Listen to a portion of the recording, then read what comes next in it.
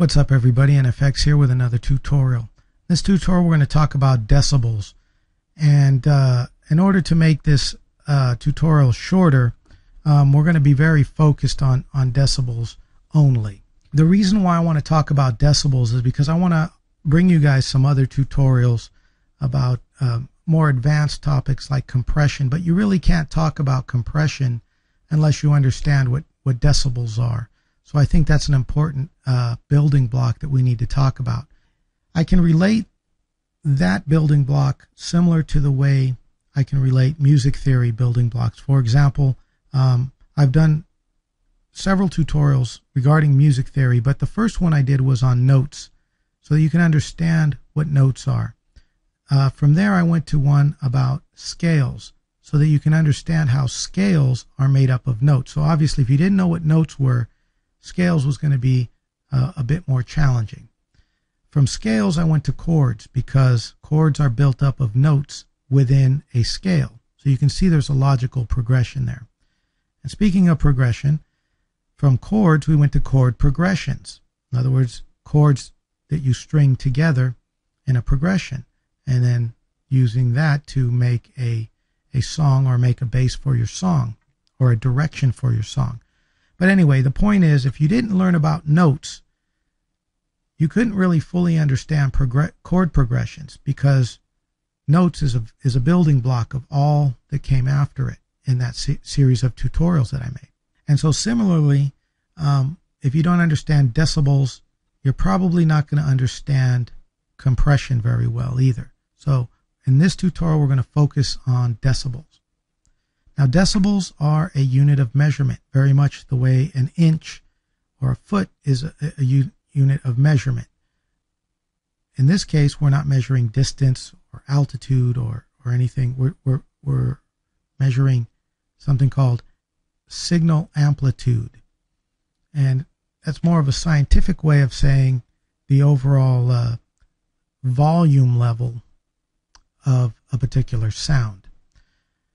Now on the screen, we're looking at a waveform, and this waveform represents audio that you can see at various points goes higher or spreads out further from the middle, from that center line that goes across. You can see at some points it's spread out a little bit, at some points it's spread out a lot, and that's the amplitude. So if I put my mouse here in the center point, you can see, and by center point I'm talking horizontally from right to left.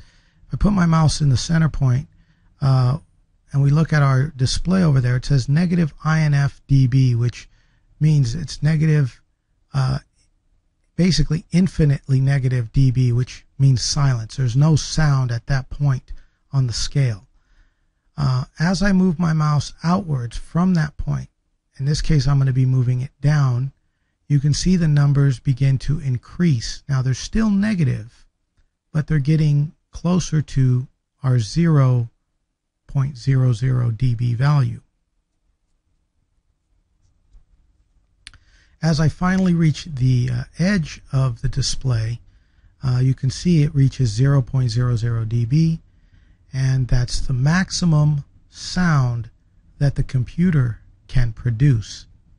And if we do that in the other direction, it works basically the same way, where the middle is infinite dB, negative infinite dB, and we can go outwards to the top, which again represents 0.00 dB.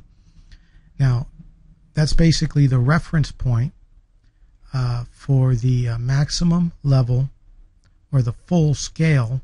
Sometimes it's referred to as dBFS for full scale, that the computer, or that the audio can be output as from the computer.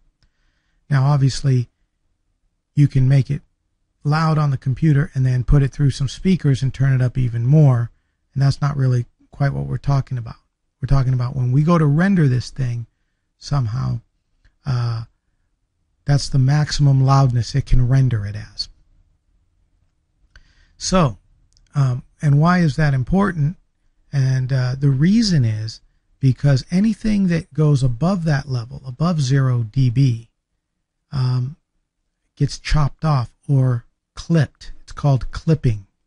And clipping is just like, think of a clipper that chops it off. So we have a very sharp defined peak here, and then you can see that it slowly kind of starts fading down closer to the center line, okay? Almost in a curve. That's basically like a volume envelope, but its shape is that of a curve, and it's got a very sharp point there, okay? Now I'm going to amplify this again, and you'll see that we lose that. We can see the curve a little bit here, but for the most part, we don't have that peak down there anymore. It's all chopped off. If we could extend this thing in either direction beyond 0, we could recover that peak and then see it flowing back down. But because the computer can only produce sound up to 0, it clips it. It just chops it off. Now the end result of that is that the sound sounds different. It sounds, many cases it sounds worse. It can be used for a specific effect, but you know, when you're talking about like mastering a song, you don't want your song being clipped all throughout. I'm going to undo that again, and that's what and basically that's what dB is. That's all it is. It's just a unit of measurement. And again, you know, when you're talking about a waveform data, the maximum is going to be at 0. We're talking about full scale now. The maximum is 0. That's the maximum that a computer can make as far as the loudness. And the minimum is negative INF, which means complete silence. Okay? And that's decibels. So once you think you have a grasp on decibels, you'll be able to look at things like a compressor, which has settings for decibels, and other audio engineering tools, and you'll kind of understand what that's representing. And hopefully you've gotten something out of this tutorial. We will have a compression tutorial coming up in the near future, so you can get some good information on what that's about. That'll do it for this one. Come on by warbeats.com. See what we have going on. There's a video here on the YouTube site that talks about what we have there, in case you're interested.